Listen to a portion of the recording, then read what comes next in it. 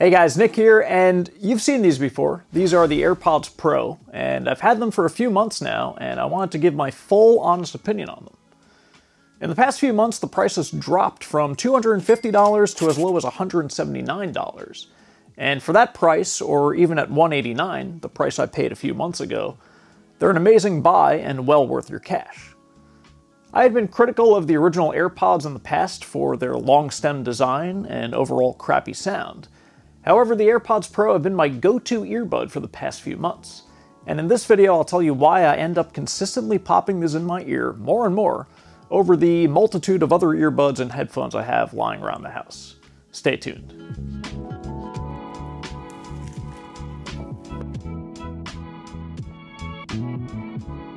First, the unboxing.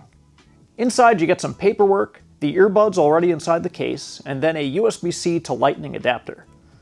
There's no power brick here, so if you don't already have one lying around the house, you're going to be out another $20 to $30 right out of the gate. You also get 2 additional silicone ear tips, so small, medium, and large, and that's about it. Pairing is simple and easy with the H1 chip, and it has a nice UI for Apple users if you're into that. And that's about all it takes to get set up. Now let's talk about what makes these great, and it's really 4 major things: the design, the sound, the ANC, and probably the biggest factor, the convenience. So let's start with the design. These things are pretty tiny. Previously I'd been using the Powerbeats Pro as my daily earbuds, and you can see coming from Powerbeats Pro, the case alone is night and day. These can easily slip into your pant pocket, hoodie, or bag, and you'll forget they're even in there. Everything about the case is intuitive. The way the case snaps open is just as seamless as the way the earbuds snap into the magnets to charge. Of course, you have your Lightning port here at the bottom, and I love that the case has wireless charging as well. It also supports fast charge, so 5 minutes of charge time can juice you up for 1 hour. The case is super glossy, which is prone to scratching if you're carrying them in the same pocket as your keys, but it's so glossy that you really have to look closely and in the right light to see any markings. This is what my case looks like after around 6 months of usage. Now onto the earbuds. First off, I love that Apple ditched the standard Apple earbud design here and moved forward with removable interchangeable ear tips. The original Apple EarPods and AirPod design never really did it for me, and the lack of a proper fit always made the sound feel a bit tinny. These silicone ear tips, on the other hand, really help to create an amazing seal for super rich bass response, and also for some passive noise isolation, which when paired with Apple's ANC blocks out a lot of external noise on par with Sony's offering. The shorter stems on the AirPods Pro make them look less like jism hanging from your ears, and overall they're just less intrusive. The stems have a squeeze button now for controls, so 1 squeeze to pause, 2 to skip tracks, and long press for ANC. But the lack of volume controls has been annoying at some points. They do have Siri built in, so you can always ask her to increase or decrease volume if you want a total hands-free experience, but I always feel like a tool talking to a voice assistant when I'm out in public. Now, if clicking or Siri isn't your thing, I really like that at any time I can swipe down on my phone, long press the volume control, and then I have access to all the modes, including the newer spatial audio mode, which I haven't really played with quite yet.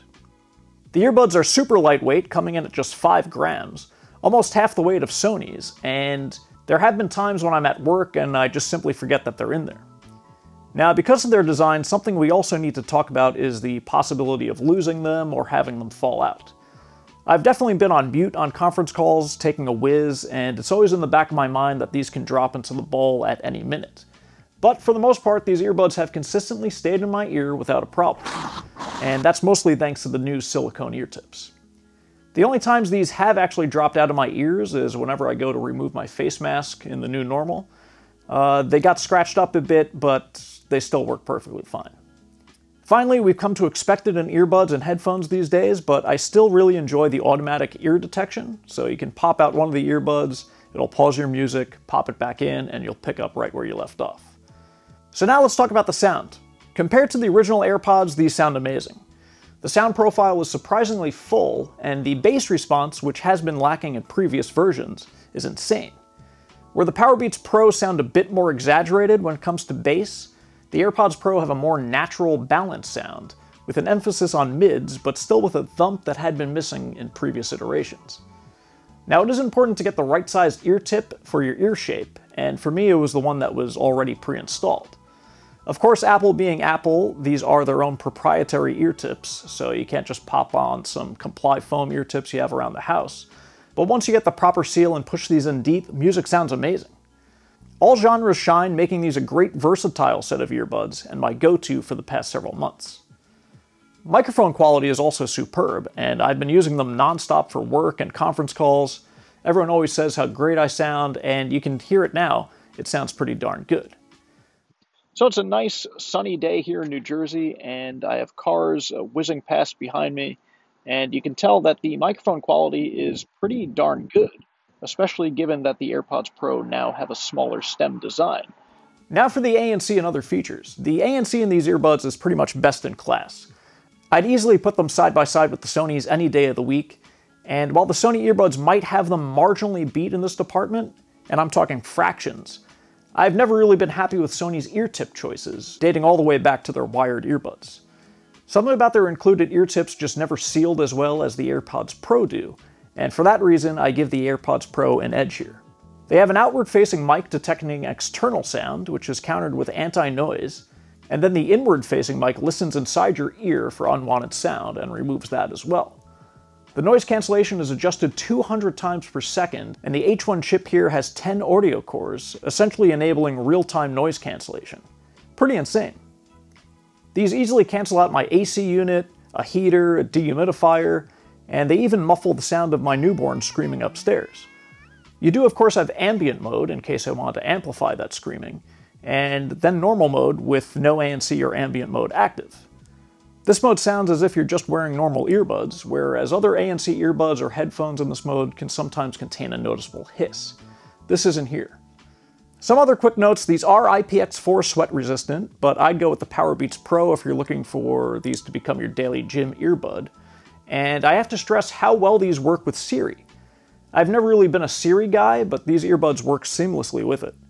I'll be listening to music and Siri will interrupt and read out a text message, who it's from, what it says, and I can reply to it just by saying reply. This is something I thought I'd never use, but once I tried it, I do it all the time now. As mentioned, you can also control music playback, volume, and everything else you'd expect from a voice assistant, all hands-free. Now, battery life, with these you're looking at 4.5 hours per earbud, and the case will give you around 24 hours of runtime. As mentioned, if you're low on juice, you can quick charge these for 5 minutes, which will give you an hour of playtime until you can reach an outlet. Finally, there's really a convenience factor here that's unmatched. The case is super small, the earbuds are super lightweight, they work right out of the box, they're just easy.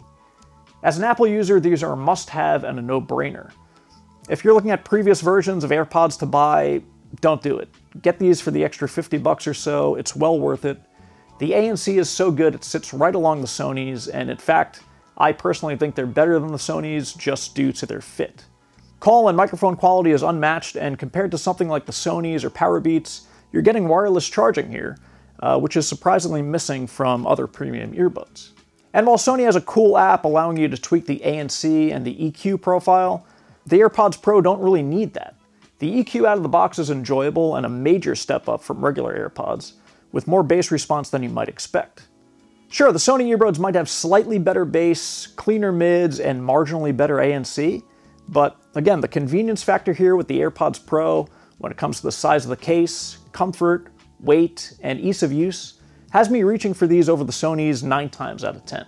For $199 or less, these are a must-have for Apple users, and sure, they work with Android, but I mean, why? No Siri, no autoplay pause, get the Galaxy Buds or something similar if you're an Android user. That about wraps this one up. I'm going to do a dedicated video for both the Sonys and the Powerbeats Pro, so stay tuned for that. As always, this has been Nick from Quick Tech. If you enjoyed the video, make sure to give it a big like. It helps the algorithm, you know that. And drop a comment down below if you agree, if you disagree. And if you want to troll some more, be sure to subscribe to see future content. We'll see you in the next one. Take care now.